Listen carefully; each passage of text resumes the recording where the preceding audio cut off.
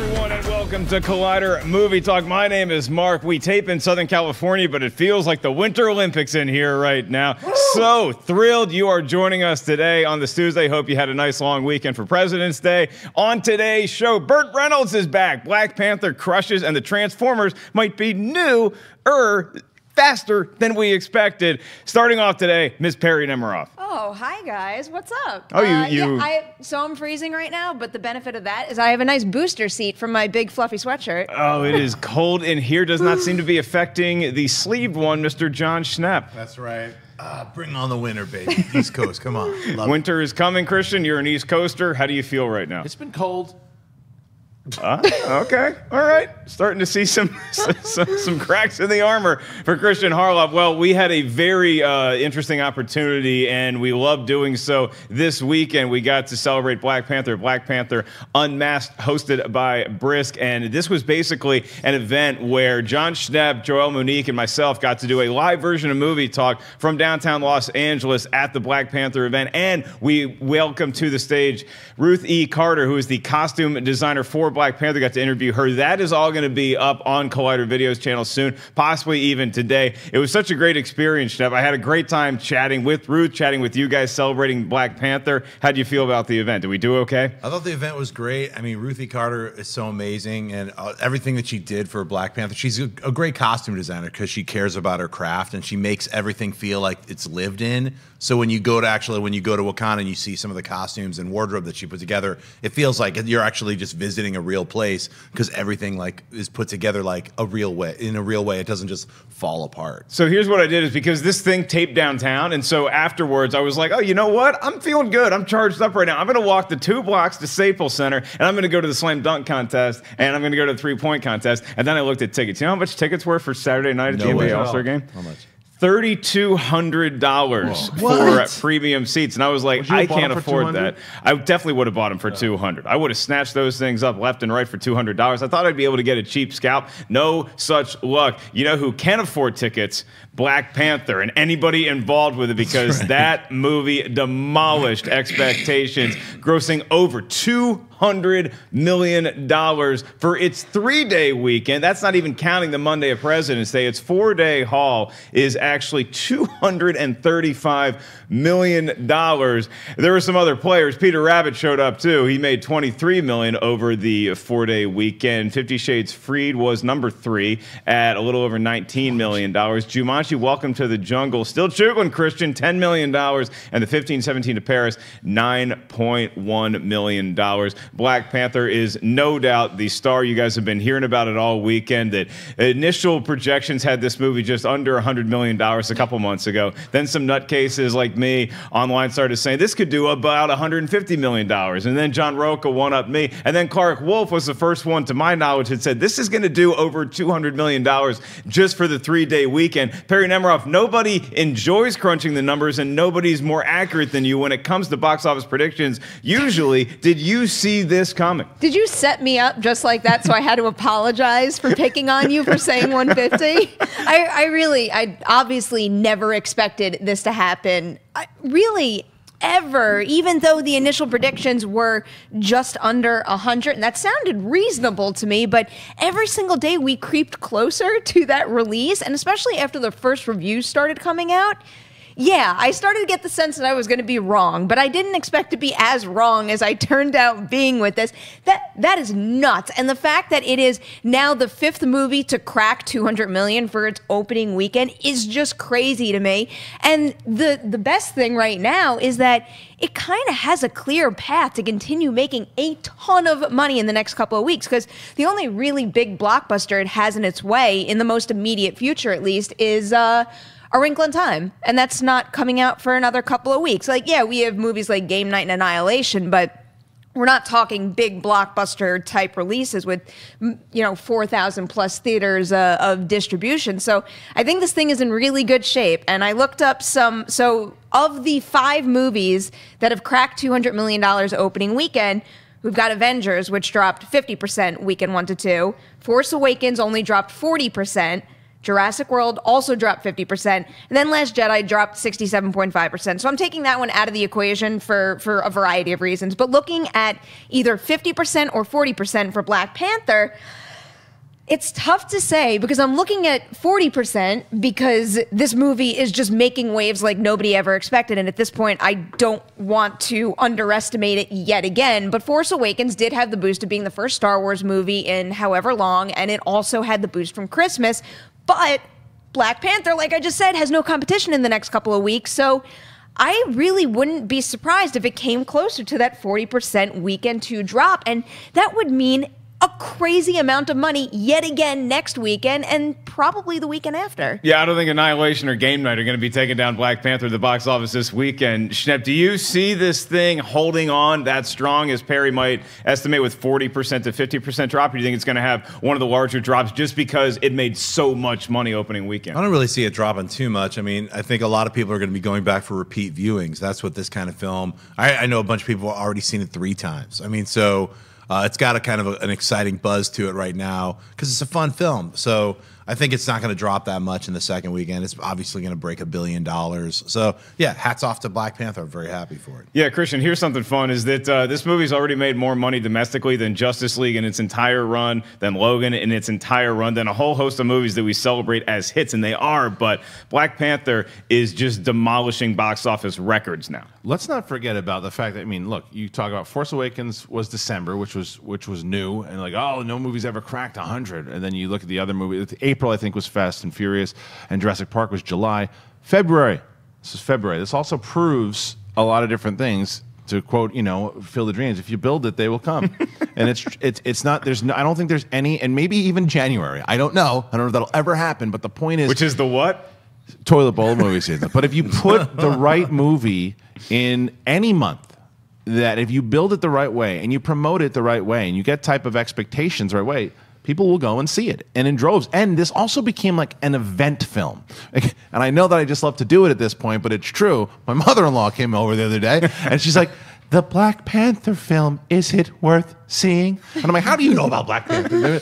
Because, you know, it's like this, the fact that she wants to see it and she heard about it, she wants to go, it's great. Word is spreading to all audiences. And another big story, though, because we've covered a lot of how much Black Panther meant to people, what it did. We also got to look at Jumanji. Like, when you keep cracking in those punches, a $10 million punch after being out since, what, the beginning of December? That's why that movie has made an insane amount of money. Right. I think a question was posed, I can't remember which, it was Movie Talk or whatever it was, but will Rampage make more money than Jumanji? I don't think so. I don't think so. Yeah, we talked about how could Rampage be The Rock's highest grossing movie of all time. This is going to be hard for this is going to be like his big championship run because it has that kind of magic behind it. Peter Rabbit, once again, we talked about that last week. The reason why there's no other movies for younger kids to see, but the big story of Black Panther making $235 million in 4 days. Good for Ryan Coogler also. Right. He deserves it, and get him to do more stuff. This is going to let him do more stuff. He's going to do smaller films, Star Wars film. He's going to do a bunch of different things, and maybe James Bond. We'll see. Could Ryan Coogler do a James Bond movie, or could he step up his game even more so with some robots? Because we're talking about a Transformers reboot, and it could be in the works sooner than anybody might have imagined. That's right. According to Transformers World 2005, a new team at Paramount is looking to reset the Transformers live-action movie series after the release of Bumblebee the movie. Is that what it's called? Bumblebee the movie? Called Bumblebee. Dear God. The news comes from the recent Toy Fair 2018, in which Hasbro previewed their toys and film tie-ins in an investor preview. This means that the planned 2019 release for the Transformers 6 will most likely not happen, although Hasbro has dated an untitled Hasbro Paramount event film for 2021 that could serve as a reboot to Transformers. No official confirmation has come from Paramount at this time. Kristian, we live in a world that is different than the movie landscape was 20 years ago, because 20 years ago, you worried about rebooting movies too soon. When we had Bat Nipples come out, we're like, damn it, now Batman's ruined for at least a decade because we can't make another Batman movie. It'll confuse audiences. And then the Hulk happened, and then we got the Incredible Hulk 4 years after that. And now we see new superheroes coming in all the time, and we hear that Warner Brothers wants to do like 9 Joker movies at the same time. So my question is actually a reverse of what it was 20 years ago. Do you think that we waited too long to reboot the Transformers universe that fans are now so sullied by the Michael Bay Transformers that we don't want to see any more Transformers? It's circumstance, and it's also depends on team. It depends on who you get. It depends on if it's more of the same. If they hire, you Bull to do it or something. If they get somebody to that, when you look at the movie and you're like, there's going to be no substance. What has this person done? I did this crappy movie. You got to go big or go home. You got to get somebody that you wouldn't expect. You have to get. I'm not saying you're going to see a Martin Scorsese Transformers movie, but you know what I mean. It's like when you hear these movies about when Suicide Squad was popping around, you're like, oh, Mel Gibson could do it. This person could do it, and Robert Zemeckis could do it. I think that was Zemeckis was supposed to do. He was going to do the Flash. He was supposed to do the Flash.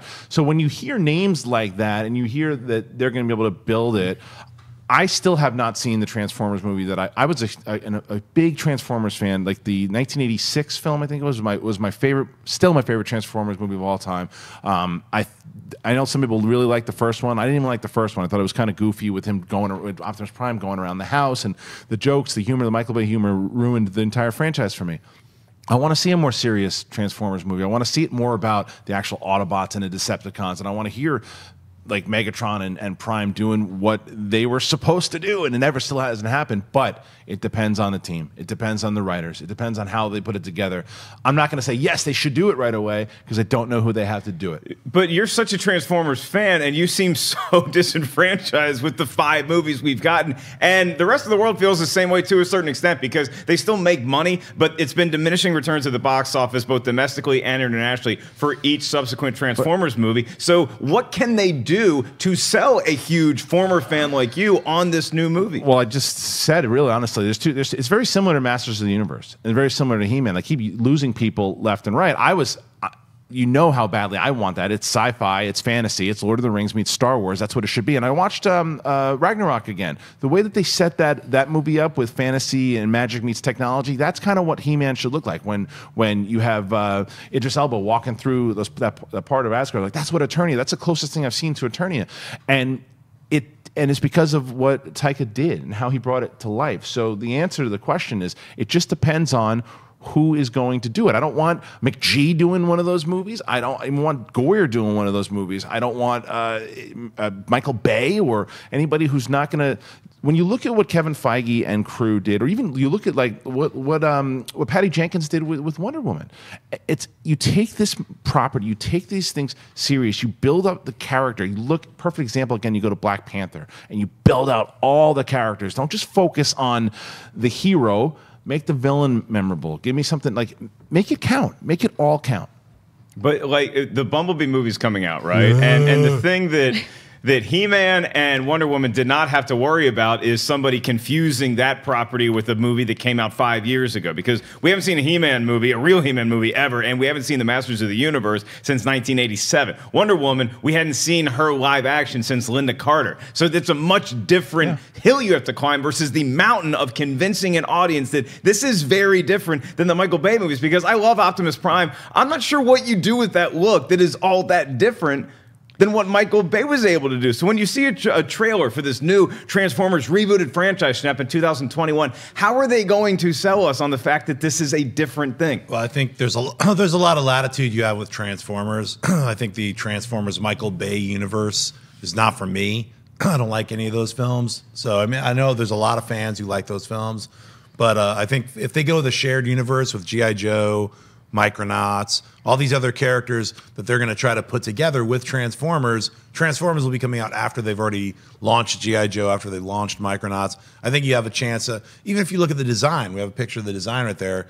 Optimus Prime doesn't look like Optimus Prime. He looks like a Giger alien version of Optimus Prime. They could make it a lot cleaner. So I think there's a lot more to do with the Transformers franchise, especially by rebooting it now. Let Bumblebee be the swan song for everybody who's liked the other Transformers films, and then just do a straight-up relaunch.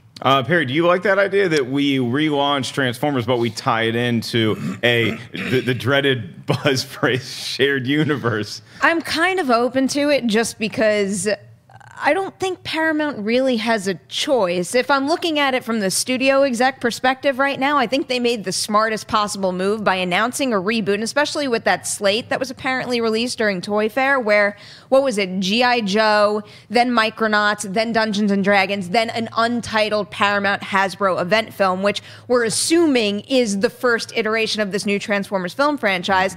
That gives them 3 other shots to spawn another gigantic franchise along the lines of what Transformers was able to make before, with the buffer of knowing they have a new Transformers in their back pocket just in case those don't take off. And if they do take off and then they can tie it into this new Transformers, that could be the difference between that version and the version we're dealing with right now.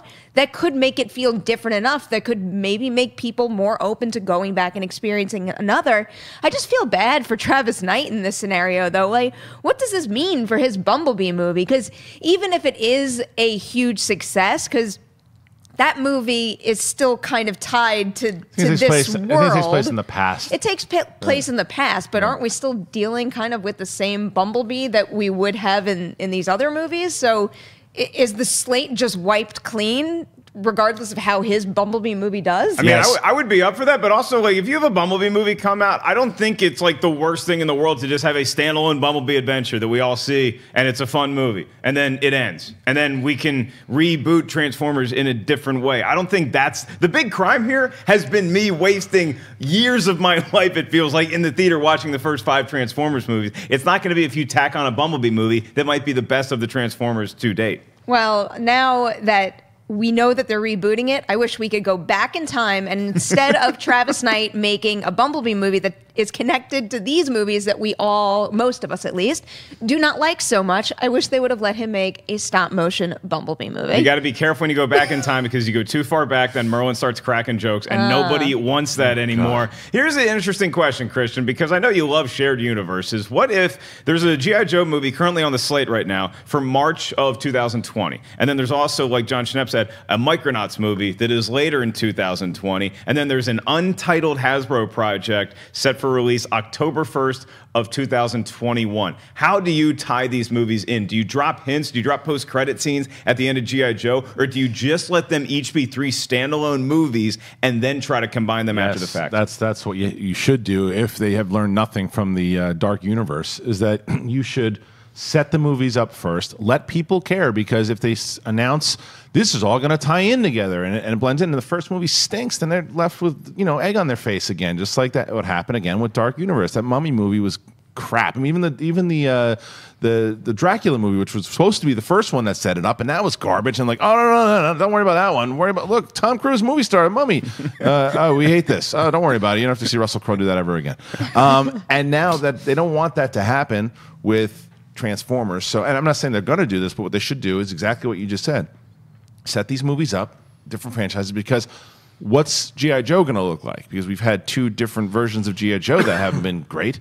It's like, how are they going to approach that? Who are they going to, same conversation we just had, who's going to be the person, the director, to bring G.I. Joe to life, to make people care? So I would just wait, release them all, and then if people start to care about them, then mix them together. Schnepp, is that how you see it? You agree with Kristian? I absolutely disagree with Kristian. I think how dare you, sir? I hear what you're saying, but you're wrong. I'm going to use Iron Man and the Avengers Initiative. That's the way you do it. Like, you let the movie be standalone, but then you add a tack-on thing. It's like, I know there's some people who hate these post-credit sequences.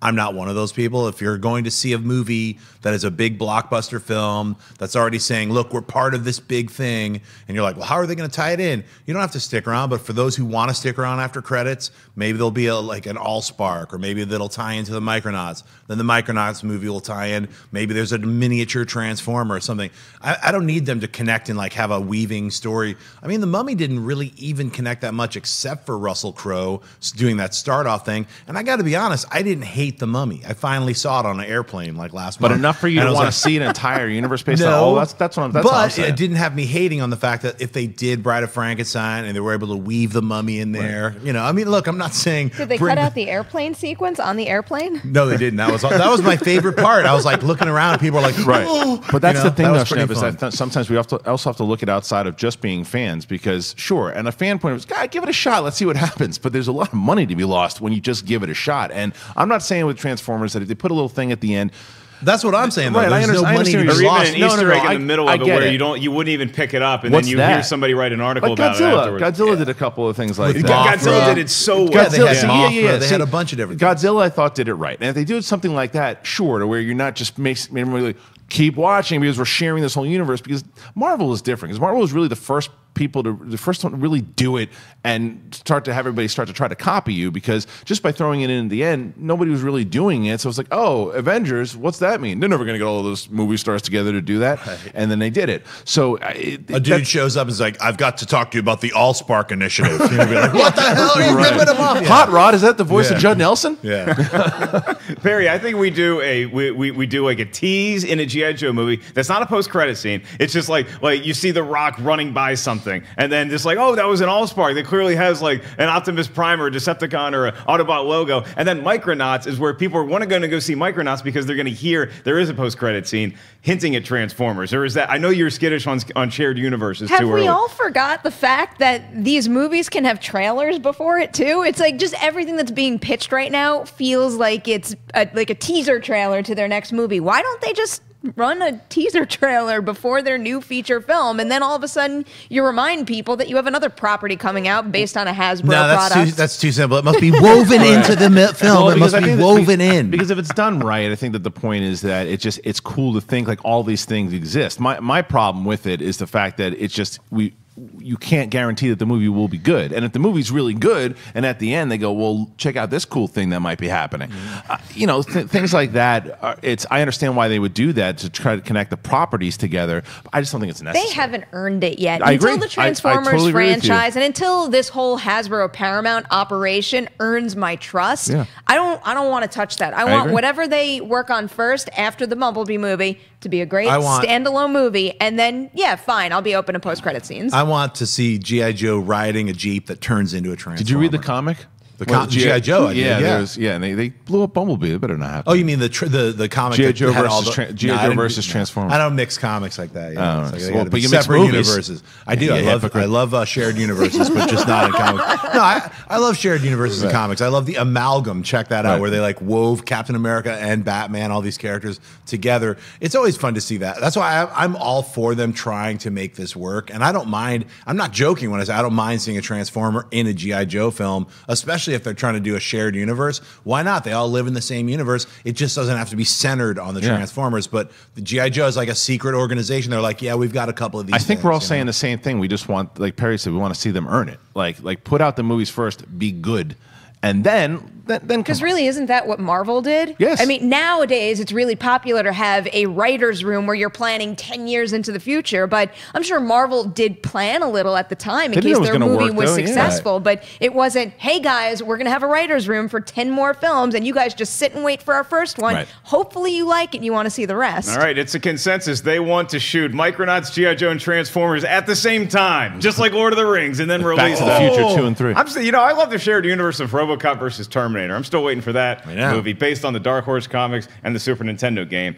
that I was great at. Well, now it's time for agree or disagree, but today there's going to be a calm surrender to the rush of debate, and that is because we're talking about The Lion King. God, I love Can You Feel the Love Tonight? And don't worry, you're going to get to hear it in the new live-action quote-unquote movie. This is according to a report from The Sun. Elton John has revealed that only 4 of the songs from the original Lion King soundtrack will be included in Jon Favreau's version of the film. Can You Feel the Love Tonight? Hakuna Matata, I Just Can't Wait to Be King, and Circle of Life. John also said that he's looking forward to working with collaborator Tim Rice and Beyonce and a new song for the end credits. So what this means, Jon Schnepp, is that there's 5 well-known songs from the 1994 Disney's Lion King, and the one that gets cut is Scars Be Prepared. Is that the right tune to lose, or would you rather have them cut one of the other ones? I don't care.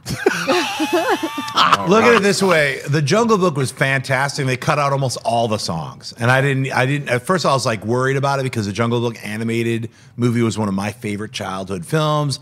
I knew Baloo's all of the songs, Bare Necessities. And you had Bill Murray kind of like, you know, just saying, humming the Bare Necessities for like 14 seconds. And that was enough. You have Christopher Walken kind of doing his kick-ass, King Louis song, but not really. And that was enough. I don't need to see, it's cool enough for me to see like lions talk, you know, in real life. I don't need to see them sing. And I don't care about that. So, I don't know that they're going to be singing. I mean, that's the thing with this report is like, I love Elton John. He's one of my favorite artists of all time, but I don't know that he's the go-to source as to exactly how these songs are going to be utilized in the new version. I think that he's been told they're going to incorporate them somehow, but they were incorporated in the Jungle Book, just not in the way that we saw them in the in the animated version, because these were full-on like music videos that were woven into the fabric of that movie. I don't think you're going to see the same thing. I think you're going to get hints of those 4 songs, and then they leave Be Prepared behind. So Elton John is going to be like some singing gibbon on a mountaintop somewhere. He's going to you're going to hear Elton John all of a sudden, and you just cut to a montage. I mean, I would be up for that. Can You Feel the Love Tonight is the one above all the other ones that I think needs to be in there, even more so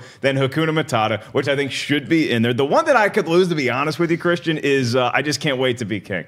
I think that one could be Circle of Life. I get it. Gotta have Circle of Life. Circle of Life that's is the one you have to have. That has to be in the opening. Yeah. I mean, even in the teaser trailer that we saw, I think that they showed that. I mean, look, the thing that you have to be careful with this movie is you obviously don't want to make just a remake overall, because not only was it a great film, the '94 version, but then they did a very successful Broadway run of it. So, and they did all of the songs and added new songs. So you have to be careful. You don't want to do the same exact thing. But on the same token, the difference between like Jungle Book songs and Lion King, besides I think the Jungle Book was like 68, 69, something along those lines.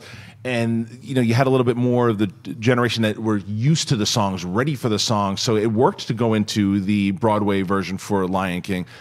They're so memorable that people are going to want to see them. I think that the Scar one is actually the right call, because it's also, maybe they're trying to make Scar a little bit more intimidating. Maybe they're trying to make him more vicious, and if he breaks out into song in an animated film, it works, it's fine. But if you break him out into song in this, I know it's not live action, I get it, but like, you know, in this version of it, that people are going to say, yeah, he's a little goofy. Maybe they don't want him to be goofy. Yeah, and I don't even know if Elton John's going to be singing the song. No, he didn't sing the other songs. He just only sang one of them. No, I'm talking about in the actual movie. Yeah. Like, I don't even know if you're going to see, like, when you're watching the movie, if you're going to hear lyrics at all. If you're like, you might just hear, again, notes of these songs that are used. That'd be better. I mean, I want to see that. And Jon Favreau already did Jungle Book, so he's probably going to do the right thing and not have them bust out in a song like animals, like doing song and tap dancing towards the camera or anything. So. Perri, do you agree with these guys that you think that we could just have like the hints of the songs? Do you need a full-blooded version of one of these classic Lion King songs to play during the movie? No, I don't think I need it like we got in that animated film. And, you know, when this graphic first came up, and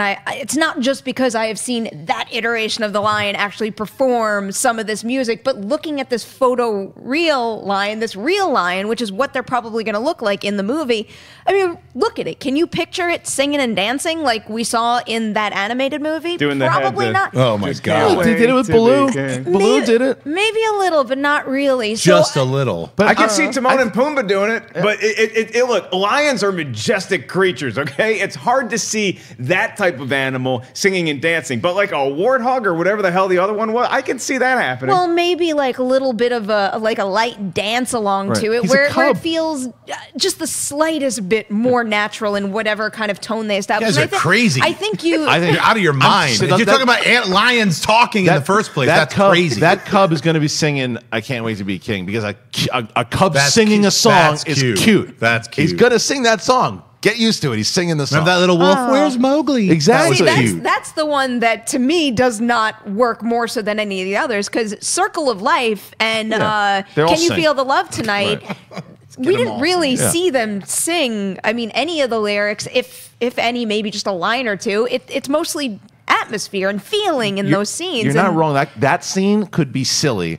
because can you feel love song? It's essentially Simba and Nala singing to one another, and if it doesn't look great, and even if it does look great, two lions singing a love song together could be weird. But hey, I want to see them take it to the. I want this to get National Geographic. I want to see, how do you get lion cubs? There's only one way to do it. There's no magical stork like at the beginning of Dumbo. I want to see lions going at it in this movie. Am I the only one? Absolutely not. Yeah, you're the only one. Maybe it'll be on the deleted scene menu. Yeah. Now I want to see lions sing. Yeah. I'm just saying, look, the song taught me there's a rhyme and reason to the wild outdoors. And that rhyme and reason, there's only one way to rock, baby. Let's make some lions. Okay, well, Burt Reynolds has probably made a lot of lions in his day. Ryan Reynolds, Burt Reynolds, who has no relation to Ryan Reynolds, has had a very storied career in Hollywood, starting out as a college football player for who, Kristian? Florida State University. Very good. Very good. The first trailer has been released for A24 as The Last Movie Star, starring Burt Reynolds. The movie sees Reynolds as a former Hollywood idol who gets invited to accept a Lifetime Achievement Award at a film festival. He then discovers that the festival is a low-rent fan event held at a bar. The film also stars Chevy Chase as Vic's encouraging friend, Modern Family's Ariel Winter, and Hot Tub Time Machine's Clark Duke. It will open in select theaters in New York and Los Angeles on March 30th, 2018. You watch this trailer, and Kristian, you're giggling already, and I'm not sure why, because here's I don't know if you got a chance to check this trailer out, I did. There's movies that come out, and this felt a little bit like the movie Lucky,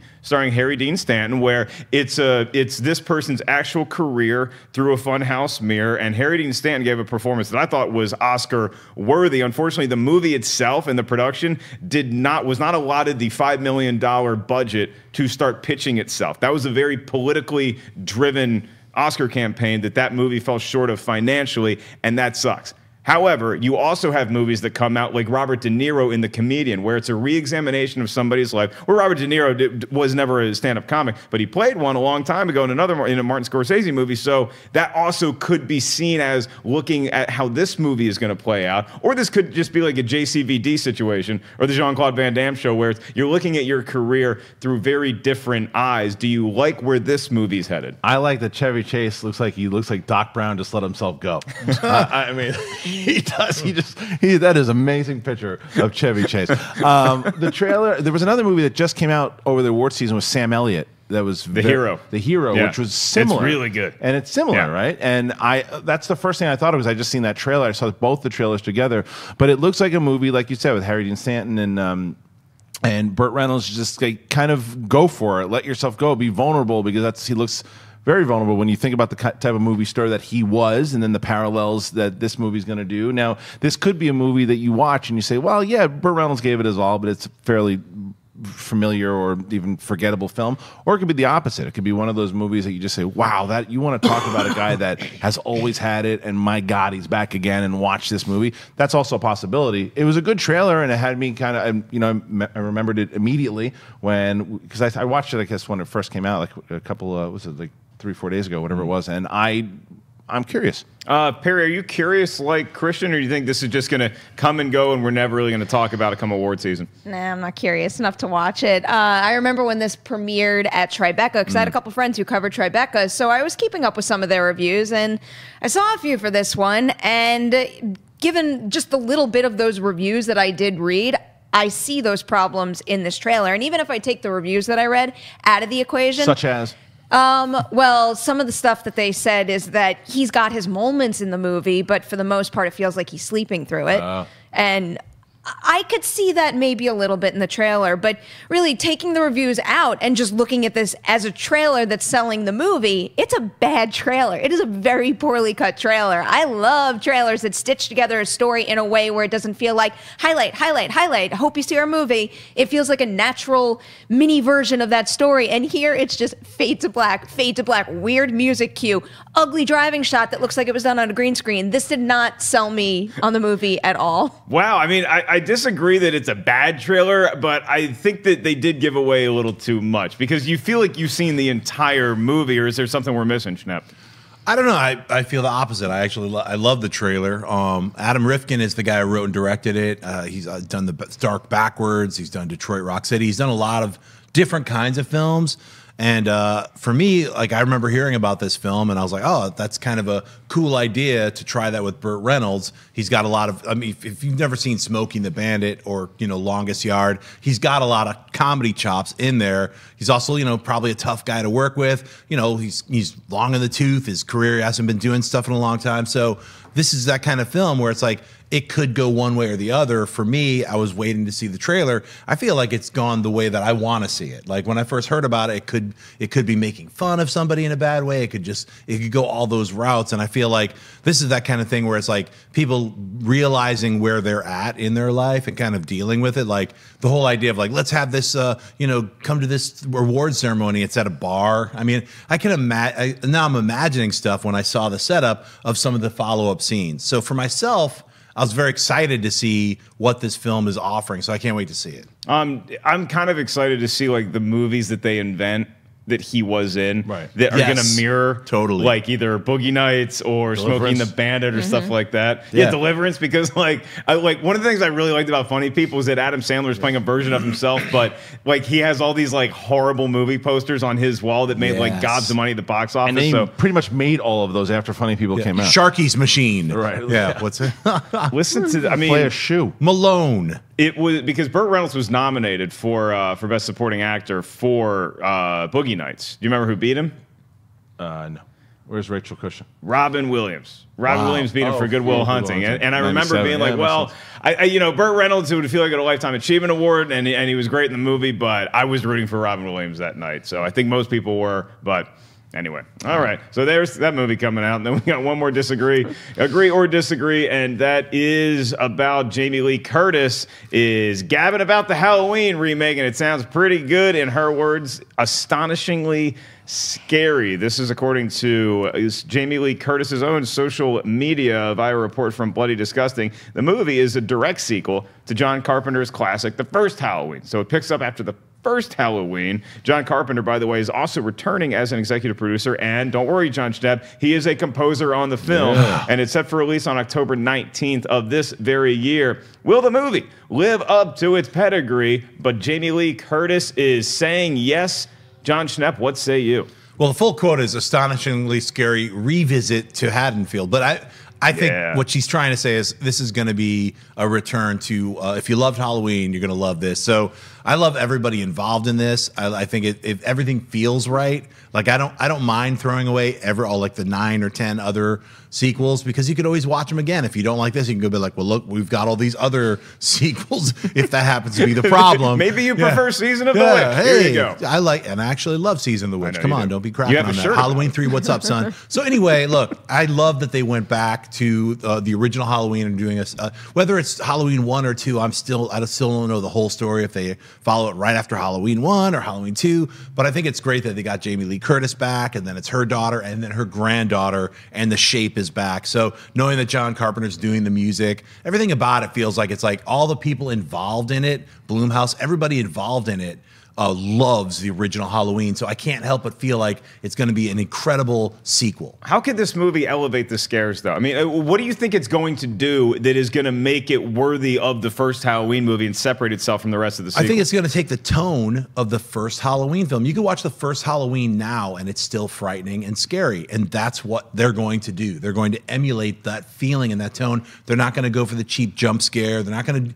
to go for the cheap scare. I mean, I feel like even if you could say 1 or 2 scares, and Halloween could be a cheap scare or whatever, they're going to do that. They're going to emulate the original Halloween. So I feel that's how they're going to do it. Perri, do you agree with Schnepp that the first Halloween still holds up as one of the scariest movies ever made? Oh, absolutely. And I think they're gonna go for The Shape, where you just have this feeling where you're searching the frame for wherever he could be, and you don't know what's lurking in the shadows. And you know, some of the kill sequences in that movie, it's not about what we get now, excessive gore and jump scares. It's the way the score kicks in and out, and just the sheer brutality of it. And as sick and twisted as that sounds, I hope they tap into that a little more than the flashier scares that we're used to right now. I'm really excited for this too, and I have all the faith in the world, especially because Blumhouse is risking a lot on this. For a company that specializes in making horror movies to take on one of the most iconic franchises of all time, they better have had a good take on it. Otherwise, otherwise, it's going to be a pretty big blemish to the Blumhouse name. It's different than creating your own franchise and maybe screwing it up with a second installment.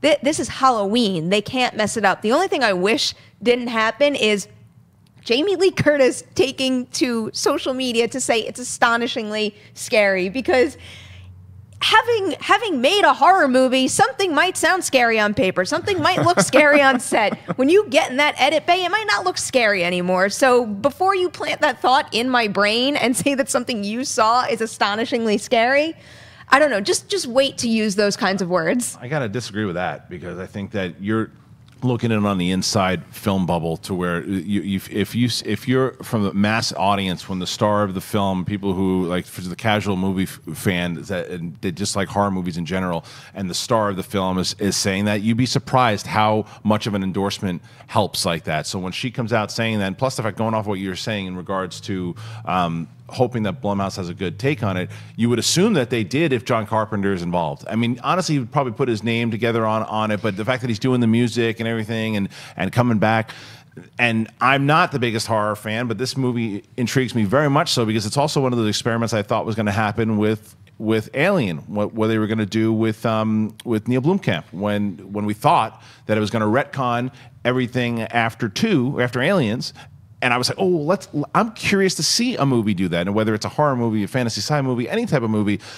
Retcon, like, I wish Rocky, Balboa would have retconned all of 5. I want to see a movie where retconning happens and how it works. They kind of did anyway. I mean, they kind of just like ignored. He was still in Philadelphia. Yeah, but they ignored all like the CTE implications that could have been happened. It was like his brain just magically healed. But the fact that they're doing this, I couldn't agree more with both Schnepp and Perri, that this movie needs to feel and look like the first Halloween, and because Blumhouse is doing it, make it look not cheap but lower budget. But quick question here, because I'm not going to say you're the easiest person on the panel to scare, but you're definitely the hardest person to please when it comes to a horror movie. Yeah. Do you and Schnepp agree with Perri that this is a risk not just for the Halloween franchise, but for Blumhouse, because they've knocked it so consistently out of the park? Yeah. Do you think that it's also a big risk for Blumhouse, that if this movie comes out and it doesn't do well or it's bad, that they just keep on going and making great horror movies? Yeah, I mean, I agree with what Perri was saying. I think that it's a risk because it's part of this franchise. If they throw out movies on their own, then it's they tried an original movie and it didn't work on in the next one, but it's the Halloween name, so there's more of a risk involved. But they're also a little Teflon-ish right now, because they make so many movies that turn so much profit that they could survive it. There's no doubt about it. But I agree with Perri that it's a risk to do it with this name. They could survive it if this movie comes out and it crushes it with critics, the box office, fans, everything. You're going to have so many people out there calling for all those other great horror franchises that were never done justice in future installments.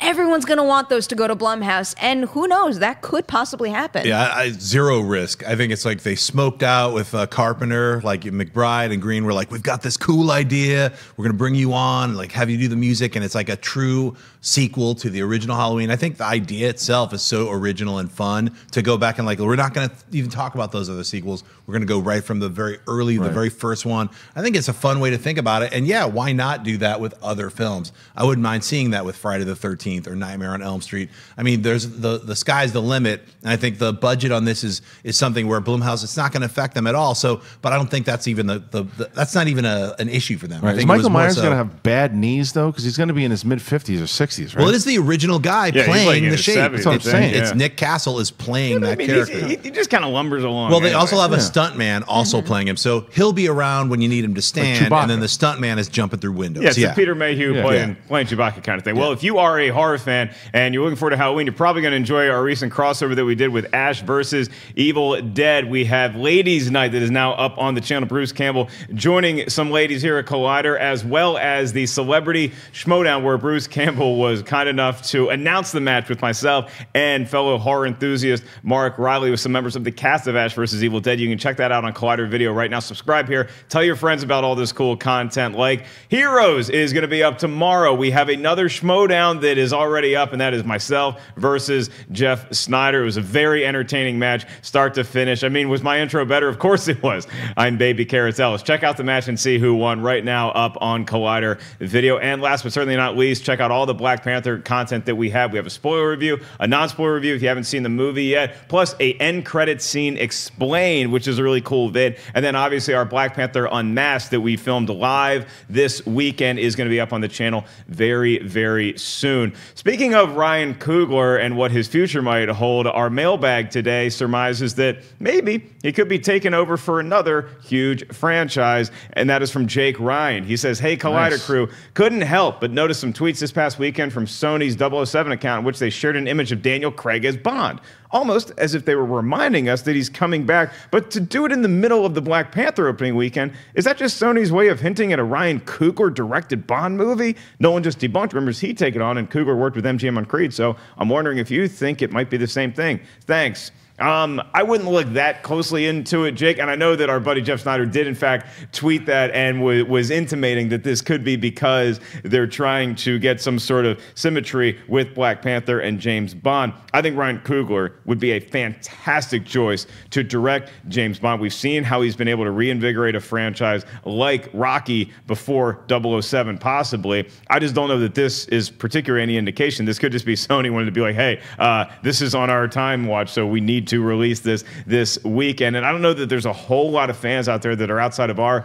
movie huge fan bubble that are aware that Ryan Coogler is the guy that directed Black Panther, and then we see an image of Bond, so we're going to correlate those two. Maybe I'm wrong here, Christian. Do you think that most people saw that tweet and were like, oh, Ryan Coogler would be great for 007? Most people? No. Insiders? Yeah, sure. Did your mother-in-law see that tweet? She'd... What was that? I like James Bond. Yeah, right. A blue bird flew by me. Yeah, no. No one would pick that up unless you're inside of the industry and you're looking at stuff. There's no way. But I also don't think that would it be a great choice? Yeah, I mean, even look at some of the stuff that he did inside Black Panther alone. There's a lot of Bond-esque type things. The whole casino scene is for sure. Or even the stuff that his sister was pretty much Q. You know, totally. There was so much that he did there. You could tell. And you see him with Coogler right now. You know, I want him to get past the Ben Affleck, not curse, but Ben Affleck went 3 for 3, and then his fourth movie, not so good. I want him to go 4 for 4. And whether it's Bond, whether it's Star Wars, whether it's something smaller, whatever it's going to be, this is the type of director. This guy is young. He is hungry. He is passionate. He is absolutely, bar none, one of my favorite people working right now for the amount of love he puts in his projects. So if it's Bond, go for it. If it's Star Wars, please and thank you. If it's something small, I'm good with it. I don't care, but do I think he would be great doing a Bond? Yes. Do I think it's a guarantee? Not at all. Yeah, we don't have a release date for Coogler's next movie. It's called Wrong Answer, but I don't know if that might get delayed. It's also based on a work by Ta-Nehisi Coates, which is interesting. Michael B. Jordan's also going to be attached to it as of right now, but that could get put on hold if you have a project like Bond come along. Is that going to be the right project to put his other work on hold? I think any project he chooses is going to be the right project, because someone in his position, and especially someone who has had that much success so far, has to know what the right move is for him before he actually commits to something. I think it's going to be stupid of Disney as a studio to let him go to any other studio. They should snatch him up ASAP for Star Wars or whatever else they want him to make, because he is clearly a talent that I think is going to keep delivering, so I have a lot of faith in him. That tweet right there, I don't think it means much of anything, because that Twitter account posts like every single day, maybe every other day. So I think this was just what happened to pop up in their planned timeline on Black Panther release weekend. Schnepp, which side are you on? Do you think that this maybe was more than meets the eye, or do you think it's just, hey, he's doing Transformers? More than meets the eye. I'm glad you picked heard it here first. Hey, look, Ryan Coogler just made an awesome James Bond movie. It's called Black Panther. I mean, I don't need to see him. I want to see him make Black Panther 2. There's a lot of Bondian There's things so much Bondian and stuff in there. Like, we could list off a lot of stuff, but I don't want him to go over to James Bond. I'd like to see him do another Black Panther movie and a bunch of other films. I think he's an incredible talent. In fact, even that tweet alone just makes me kind of tired of James Bond. I wanted to see a new James Bond. I didn't want to see Daniel Craig come back. I thought Spectre was horrible. So I feel like, look, James Bond is that character. You can always get new people to play James Bond, just like Batman. There's always a brand new person coming on to play James Bond. Maybe in 3 or 4 years, maybe that's when Ryan Coogler should step in when they get a brand new James Bond. I actually like that idea better than him closing out the Daniel Craig. I mean, I would love to see Ryan Coogler do any Bond movie, but if you have Ryan Coogler come in, and because what he did with Rocky was not take Rocky for his last run as much as he introduced a new central character into this universe. So if you can do that with Jimmy Bond, that's exciting. And I kind of want to see Wrong Answer too, because as much as we love Coogler and Michael B. Jordan working together, I want to see Coogler do any material that Coates has out there. Yeah, let's also put this in perspective. I know, like, again, I've been singing this song of Coogler, and I will say it, he is a phenom. He's like 29 years old or whatever he is. I don't even know if he's 30 years old. Is he really? He might be 30. He might be. And look at what he's done up until this point already. The 3 movies, Fruitvale Station, Creed, not revitalizes the franchise, but everyone pretty much said, "What are you doing making that?" He chose to make Creed. Right. That could, after coming off Fruitvale Station, he could have made a lot of different things. His passion for the Rocky franchise, pitching it to Stallone again because Stallone said no the first time. Then Stallone saw Fruitvale Station, said okay, and now everyone wants to see Creed 2. Now there's excitement for Creed 2 because of what Coogler did, and then he just what he did with Black Panther. The guy at 30 years old, let's call him 30, has so many movies out there. I mean, he's got 30, 40, 50 years left to making movies. Man, I really liked Ryan Coogler until you brought up his age. Now I'm jealous.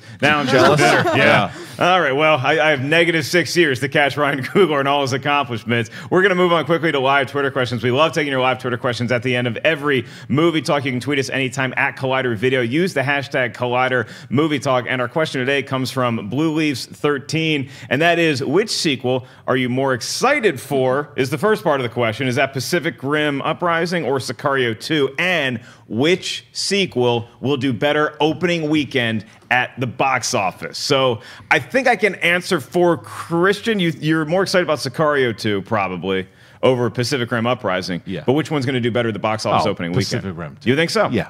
I think Pacific Rim 2. It's got a bigger appeal. It's popcorn blockbuster movie against a very niche kind of film, which is, it's gritty and it's also rated R as opposed to PG-13. So yeah, there's no doubt about it. But I just loved Sicario so much, the first one. I think there's a little bit of doubt because Sicario, I don't think is I think it's transcended being a niche film. I think more people are aware of it because of the success critically of the first movie. But I mean, Pacific doesn't always transfer over to box office though. No, it doesn't. But something like John Wick, where it came out of nowhere, then you have a big opening weekend for the second one. Am I just trying to grasp at straws here, Schnepp? No, I don't think so. But I mean, I preferred actually. I'm looking forward to seeing Sicario 2, even though knowing that it's a different director, just like Pacific Rim, it's a different director. But for myself, I loved Pacific Rim. The first trailer that I saw for Pacific Rim Uprising, or what is it? Right. Is that the full title? Sure. Because they changed it a couple times. Yeah. It was okay. But it didn't have that grandeur that Guillermo had brought to the first one, where you really feel like these monsters are fighting these kaiju. It's like robots versus monsters kind of thing.